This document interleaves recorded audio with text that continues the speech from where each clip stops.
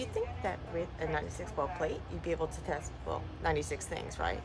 Unfortunately, you have to account for edge effects as well as your controls. Edge effects is basically where the outer edges, the outer wells of your plate experience different conditions than the inner wells, especially with regards to their temperature and their volume because of evaporation. So it's worst in like the outer corners and then the outer rim, and then as you go in, it gets gradually better. So basically what happens is that in your dish, these outer wells are going to experience faster and more evaporation, and they're going to experience like a higher temperature or at least adaptation to the temperature. So for example, if you were to stick your plate in the incubator, those outer wells, so if you stick it in like the 37 plate degree incubator after like preparing your plate at room temperature, well now the outer wells are going to get hotter first.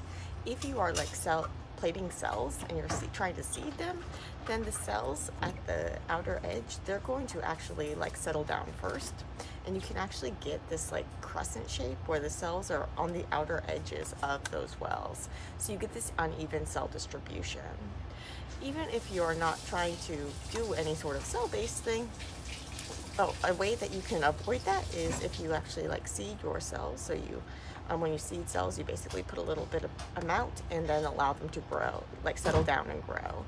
And so when you seed it, you can actually leave your plate at room temperature for like 1 or 2 hours before you stick it in the incubator, and that's going to help with the adhesion issue. But when your plate is in the incubator, it's still on the outer edges. They're still going to warm up faster, and they're going to stay, they're going to fluctuate more. Like when people like open and close the door of the incubator and that sort of thing, they have less insulation than the cells in the middle and the wells in the middle. So I'm talking about cells because often we're doing cell-based assays, so this is where it really comes into play, this temperature fluctuation, but it can also come in fluctuation for all sorts of different assays. So different experiments where you're trying to measure things in these different wells, and if you can't compare the center wells to the outer wells, well, that is a big pain. So in addition to this temperature gradient from being on the outer versus the inner, you can also have temperature gradient problems with like stacking plates where the top and the bottom are going to get warmer faster and then like be less insulated than the others. So that is the temperature, and there are also like evaporation issues, and so, which is in part related to the temperature. But basically what happens is that the outer wells are going to evaporate more, and they're going to evaporate faster. And this means that the volume is going to change in these wells more than it's going to change in the other wells. So the volume is going to decrease in these outer wells. Now, if you're trying to do some sort of measurement where it's shining light through and it's relying on that light being shown through a specific volume, so like a path length. Well, now if you have less volume, that path length is going to be shorter, but your calculations are going to be expecting it to be that same longer height, and so then this can cause inaccuracies. Evaporation is also going to be concentrating down all the stuff that was in there, so the concentrations of the solutes, so the dissolved things, are going to be different in those wells versus other wells.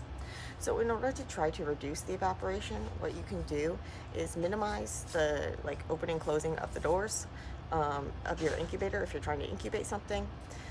You can seal the plate, so if you're doing some sort of cell-based assay, you want to make sure that you're sealing it with some sort of breathable tape. You can use plates that are specially designed to be low evaporation.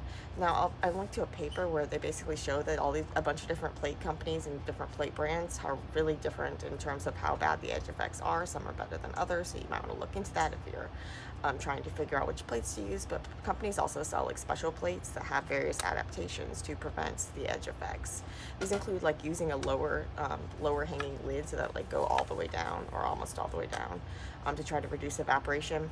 Having like condensation rings like above each individual well so that when things do evaporate, when the water like drips back down, it's dripping down into the same well, not into like the neighboring well. There are ones that you actually stick like, they have a moat around it, and so you stick liquid in that moat or even like between the cells. This is helping with the insulation and with keeping the humidity the same throughout. Another way is just avoid them altogether. But if you do avoid them, you don't want to leave them empty. You want to make sure that you're filling like all the wells. You're filling those outer wells. It's going to serve as kind of like a buffer around everything. If you leave those out, well, now the inner row is now your outer row, and the problems just further down in your plate, and it'll still be problems. So you want to fill those with like a buffer or with sterile water or something if you're not using them. But if you're not using them, you're losing like a third of your volume, and it's like so sad. Yeah, so edge effects, big problem. Problems with evaporation and temperature gradients can cause problems with the path length, with the concentrations, with temperature, so with activity and things like that. And so those were just a few tips that can help you, hopefully.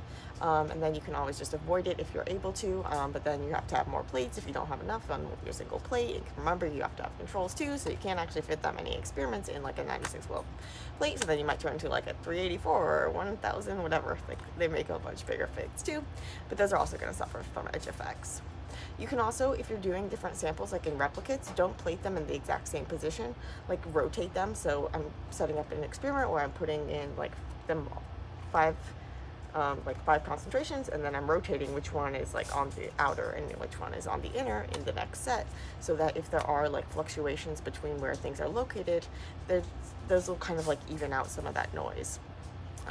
So yeah, so edge effects are a big pain, and hope this helps you understand what they are, how you can potentially get around them or reduce them, and that sort of thing. So happy experimenting.